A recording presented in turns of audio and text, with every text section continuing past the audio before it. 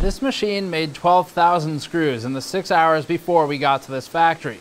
We're in a screw factory to take the introductory screw class, which the factory managers will use to teach us about how screws are made for PC cases, video cards, coolers, and even cars or semi-trucks.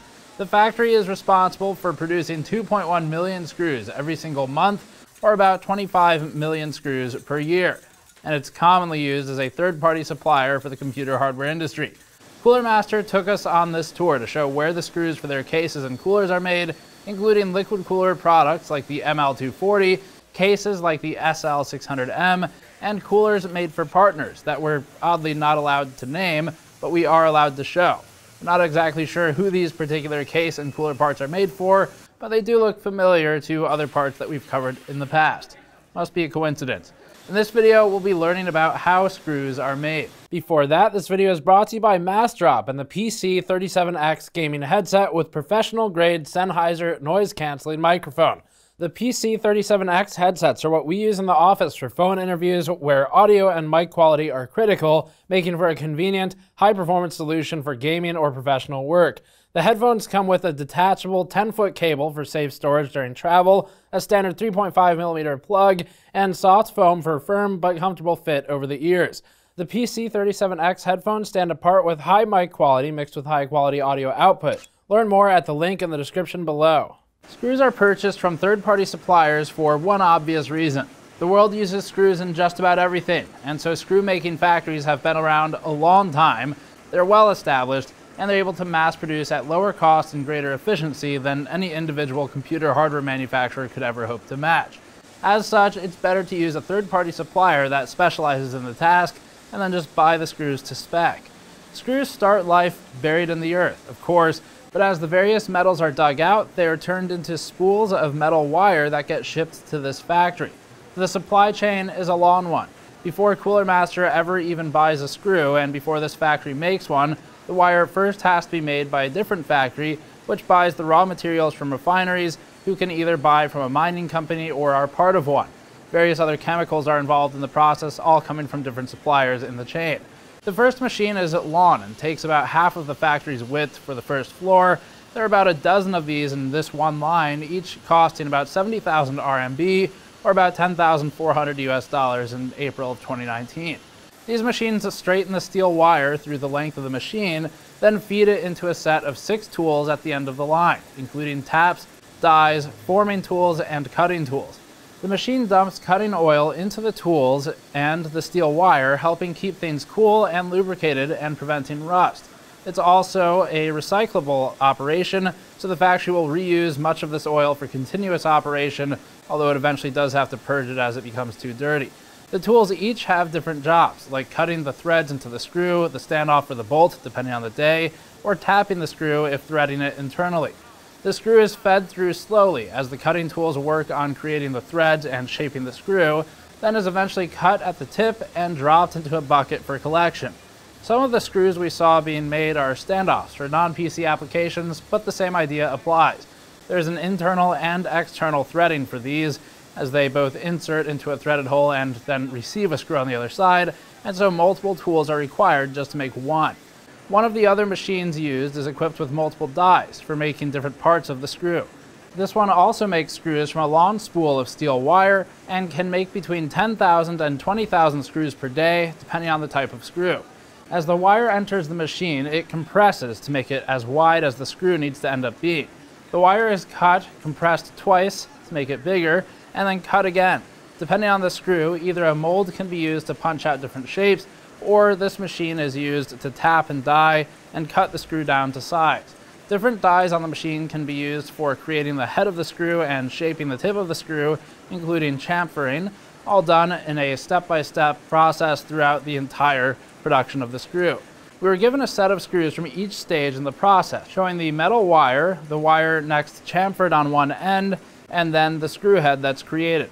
Each part of the machine is controlled by a series of gears and wheels, for which we have a lot of B-roll, and each of those is covered in oil for smooth operation and for cooling purposes. The wheels turn to keep the gears moving, which moves the dies onto the steel wire to process the screws.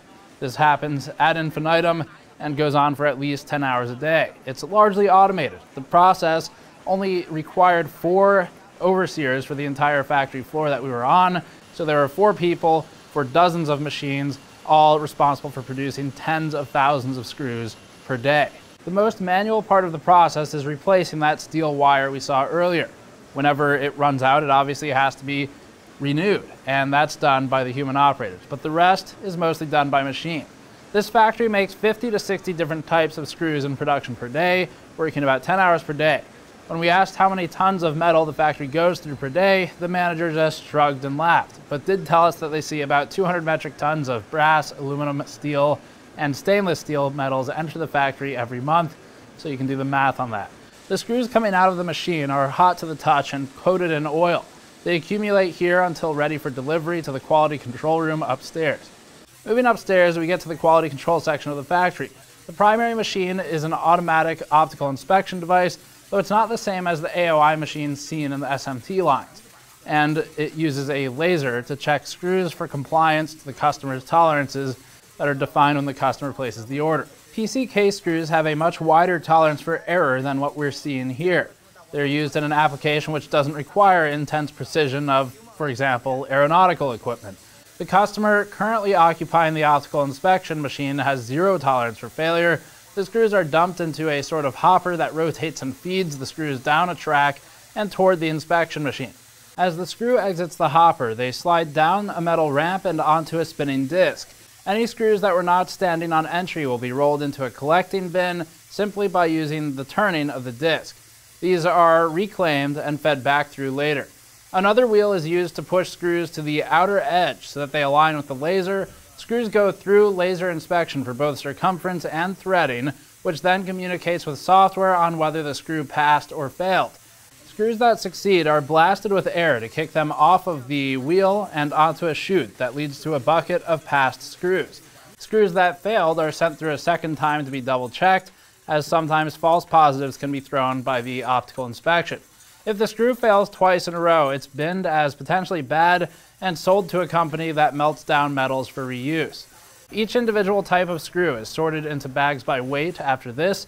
The screws are bagged and marked for sale to the customer, and for example, Cooler Master buys by the screw, so they might order, for example, 10,000, but the factory uses weight to calculate the appropriate amount of screws based on that order quantity. There's some error and variance baked in, but when dealing in tens of thousands of units per order, it's really the best approach. As for some of the bigger pieces of machinery in the factory, the most expensive machine we saw costs 372,000 USD and requires a team to configure. It also takes about 5 minutes to set it up. The machine has to be warmed up before operation and is used to make large bolts and screws for non-computer applications. One example would be screws used in the industrial automotive applications that we discussed earlier. The machine cuts and drills into the screws, extending the tube simultaneously. The first step is to cut the wire, chamfer the edges after that, then chamfer and crimp the other side. After this, the machine drills halfway into the screw to begin creating the threads, then the remainder of the wire is pulled through and extended at the same time as the drilling process proceeds.